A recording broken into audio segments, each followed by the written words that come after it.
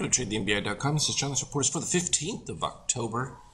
Market is just closed, and we talked about this, the video report, where above the 38% presumed long and definitely above the 73 level, which is where institutional guys would look, and that clicked in the buy programs and it was off. And that happened even in the pre-market, the Asian open, and that was because we started off with magenta over the white.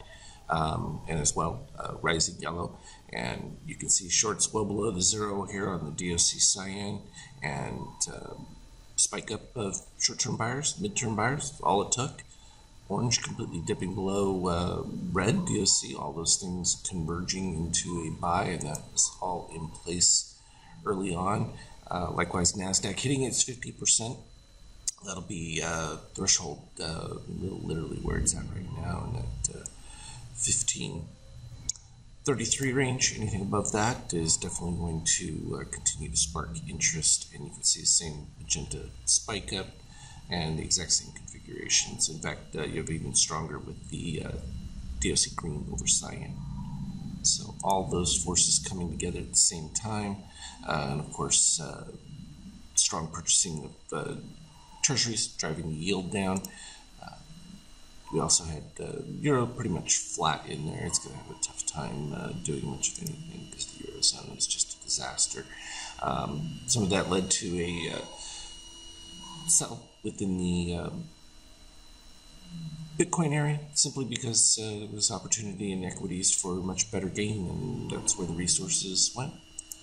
That's exactly how that works. If we look at the, actually let's look at the 50K first, because you can see it. The NBI bought right along that breakout just above that 73 level. As soon as part closed, it was like, yep, gotta have that, and that spiked it up over. And of course, while you're in that magenta, you're still within a pretty decent buy range until you get that turnaround flip, and you can see it hit below 1 on the NBI white. So you get strong cyan under red. All looking good, actually, from a performance report. Obviously, it's still in that trade. Those numbers pretty darn good from a long side. 3.6 profit factor, 58% win rate. Currently up in that is just the 10 contract plus the 10 for secondary interest. And here's what it looked like intraday. Started off with that spike, white just completely staying, just even the briefest of moments didn't really make any difference because it was just solid cyan underneath, and you had DOC staying pretty much tipping below that negative 13 and the zero range with these huge orange spikes taking place in there. So this was just all buy. You need to get that brief little sell, which I'm like, you don't really care for that so much when you get that deep DOC still. You can ride it for a couple bars, but as soon as it gets back above 13, you're off to the races, and you can see that correlation right there. And these are the previous algo levels that it just had supported on, and then hit those next for resistance.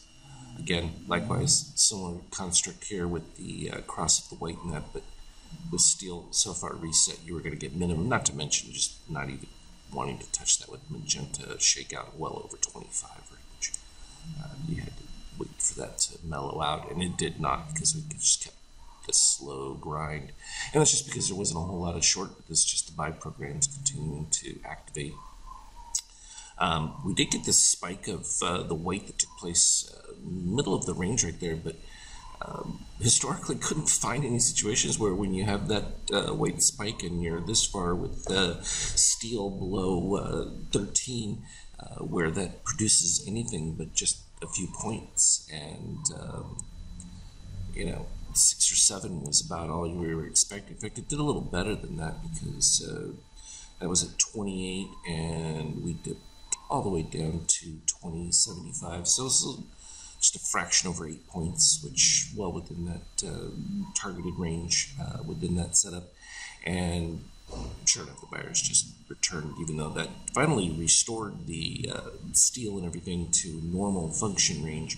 Every time there was a meeting of the cyan and green pushed above, and shorts just not really activated at all. So this was all just straight up buying within that configuration. So very strong, and readings look good. That doesn't mean that we won't have a lot of fills, because as you can see with all of this, positive extremes through most of the run. Even if we go back to the beginning of the day, all of it began even at this previous algo at the 4350 and just filled them all in. So that's just going to be a matter of adding those to the continuation setups. And of course, we have the 39 up above here, nothing stopping you from getting there, and then 44, 46 range. So all in all, pretty clean, super boring, but right in line with what we would look for. As always, though, I will continue to update details on the Skype chat, continuing to play around with the dot setups and that.